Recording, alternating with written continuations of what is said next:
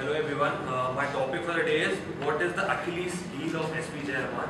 So as we know, Achilles was in Troy. Achilles was the biggest and the strongest warrior, but even he had a weak point. At SPJMR, our strongest point is that the students, the culture warrior, we don't have quota warrior. Each and every one of us has done something very good in our specific fields.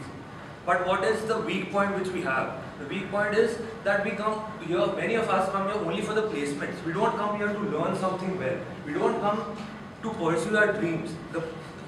Everyone asks this question, kitna paisa milega, package kitna rahega tumhara? Is that why we are here?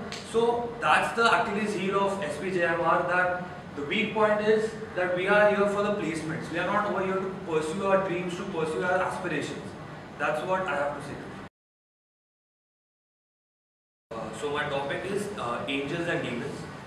The theme of this year's Ojas is Mahabharata, and Mahabharata says the same thing, that each of us has an angel and a demon inside us. Each of us has a good part and a devil inside us. So it depends upon us how we draw it out, how we take out the best in us. Yudhishthir, he had the best of the capability. All the Pandavas had the best of the capabilities, which were drawn out of them by their mother Kunti and by the way they were brought up. Even the Kauravas, they were very strong. They had all the qualities.